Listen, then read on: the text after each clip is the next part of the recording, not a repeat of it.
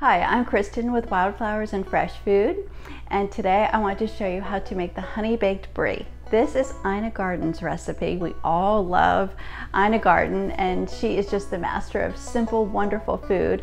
And so in a lot of my cooking classes, we will make honey baked brie, which is simply taking a nice round piece of brie right from the store and putting on 3-4 tablespoons of honey and placing it in the oven for about 5 to 7 minutes to get hot and gooey.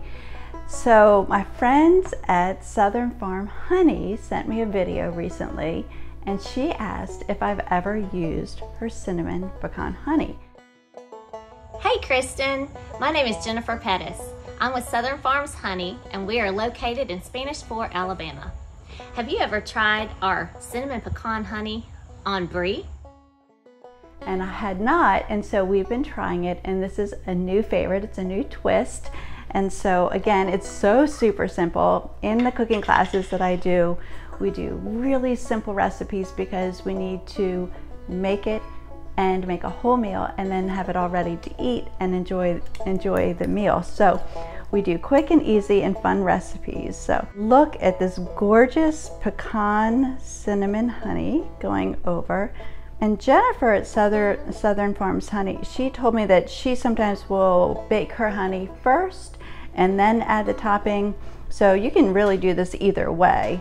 I'm going to go ahead and put it on top first and then put it into the oven. So the amount is really up to you. A nice big generous amount because it's all going to heat up and goo a little bit. So you want to use an oven-proof dish before you plate it all, and then you're going to put it all into the oven, and then you're going to want to serve it on the same because it's very hard to transfer if you don't. All right, so let's go ahead and put that in the oven. Okay, so it's only been in the oven for about 5 minutes, and to plate it, I'm first going to put on some crackers, and I'm going to use a pretty plain cracker. This is just a water cracker, and you know, because this is going to be really flavorful. You're going to have your hot gooey brie and all that cinnamony pecan on top. So, but I do like some fresh fruit with it. So I've got some pear here. Just do some pear slices.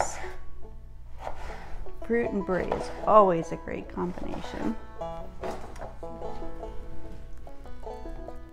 Put some of those there, and then a pretty apple, a nice crisp apple is going to be really good with that. You can do dried fruit, fig, anything you like. All right, so you're going to want to be careful. Your dish is going to be hot.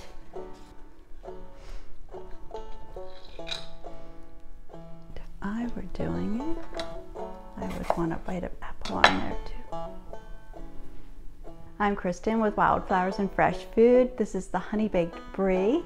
You can follow me on Instagram. I'm on Facebook. I've got a website.